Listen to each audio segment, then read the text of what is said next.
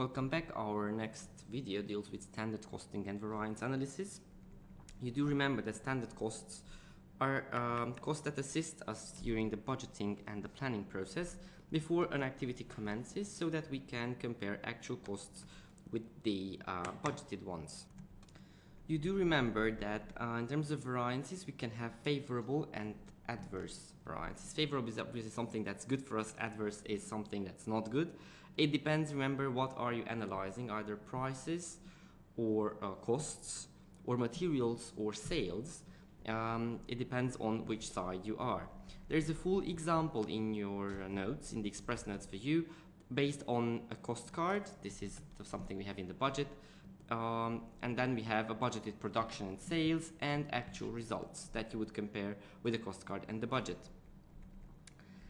And then you do a series of calculations done in a systematic way. For example, for material variances, that's the same also for sales, just you will interpret the results in a different way.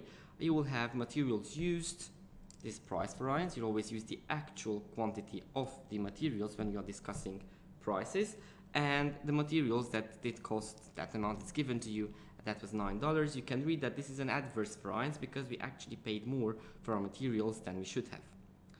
And going on like this, we can see that you do also materials usage variance. That's depending on the standard cost, but in this situation, you will compare the units. So 1,000 units should have used 5 kilos each, that's 5,000 kilos, but for 1,000 units that you produced, you used 4,900. So there is a favorable variance of 100 kilos measured at a standard price of $9. That's 900 favorable variance. So the total material variance in this case is a 25 adverse variance because of the 925 that was adverse. Labor variance goes in the same way. Quantity, but that's the efficiency this time. It takes the hours into consideration that we should have worked, and the rate variance, that's the cost. How much hours did we work at what was the standard cost, and how much hours did we work multiplied by the hourly rate paid or the total amount given to you in the question paid for the labor. And efficiency goes on the same. Note here that labor variance can be influenced by learning curve effect. Overheads are pretty much the same because they go on in at the F5 level. They are assumed to change according to labor hours. So we assume that variable overheads are absorbed into the production based on the labor hours, and that means that we will use the efficiency variance, the labor hours that we need to produce the units. Fixed overhead variances, note that they are computed on two sides, on expenditure and volume variance. If you are using marginal costing, then you will only compute the total expenditure variance, and that's it. If you are using, however, absorption costing, then you can do the expenditure variance and the volume variance also. They're used on the same basis as variable overheads. Sales volume variance is pretty simple, as very similar to the material usage. We have a volume analysis and a price analysis.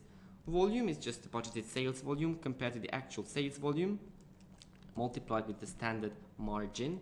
Remember, this is not the price. When you are dealing with the volume in terms of sales, then you are multiplying the standard margin. And sales price variance, that using the actual quantities multiplied by this budgeted price and the actual revenues that we incurred. An operating statement is just a reconciliation of the budgeted profit in case of absorption costing with the actual profit. So you start with the budgeted profit and reconcile with all the variances that you've calculated and arrive to the actual profit. Remember that if you use marginal costing, you'll start with the budgeted contribution and you'll end up with the actual.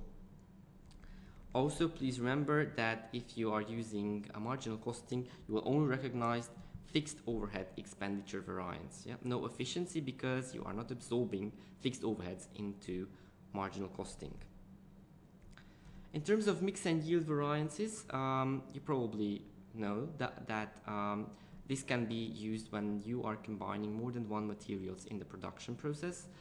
It examines mix variance, examines the monetary impact of altering the proportion of the two materials. If the budget says, let's say, 60 to 40, if you use 50 to 50, what will be the impact in terms of money, in terms of costs? Because, for example, if this material is more expensive, this one is just expensive, let's say so, then using less of the more expensive material will have a favorable variance, because we use obviously more on the less expensive one, but that will get us some decrease of losses.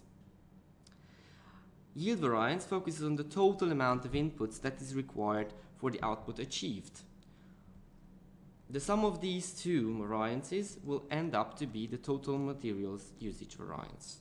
So it will be just the same as the total material usage variance we computed in the previous example. Again, you have an example that is solved out for you here. You know that you need 5 kilos of material X and 10 kilos of material Y to produce 1 unit.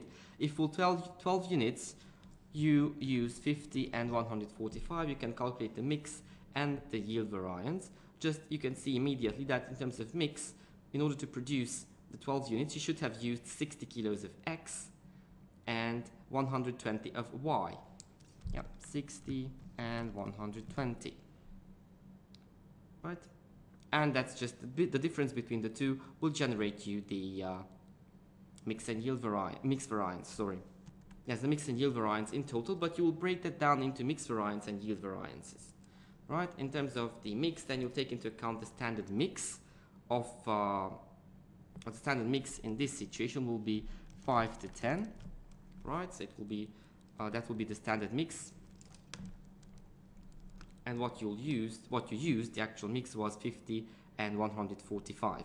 And then they will have favorable and adverse variance. And note that the difference, that some of those differences will be always 0.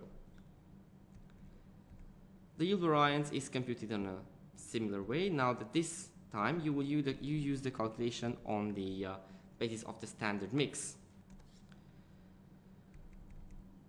In terms of planning and operational variances, this is something that we calculate because they can be differences between the budgeted amounts and what actually came out due to other circumstances, like, for example, market changes. This means that our standards become outdated and we need to alter it. And we want to know what's, in terms of variances, what is attributable to the management and what is not attributable. Planning variances are comparing the revised standard to the initial standard, and this is considered to be out of the control of the management, while as operational variances compare the actual to the revised budgets, and this is within the control of the management.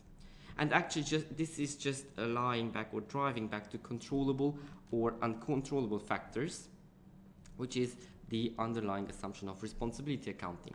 So what's in the responsibility of the management, that is operational variance. What is outside the responsibility of management, that is planning variance. For example, if the market size itself changes, that's something that impacts planning variance, whereas the market share of a company, that will be an operational variance because that's something that we can influence.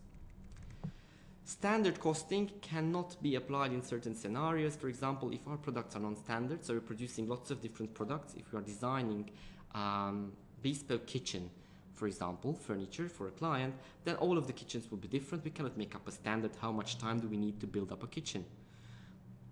Again, if standards are changing rapidly due to the environment or market developments, again, we cannot use standard costing very reliably because variance analysis will lead to some figures that cannot be actually interpreted properly. Or if we have a manufacturing process with a high level of automation and little labor input, again, standard costing may not be very, very useful. In our next video, we'll deal with the last section of our syllabus, performance measurement and control. See you there.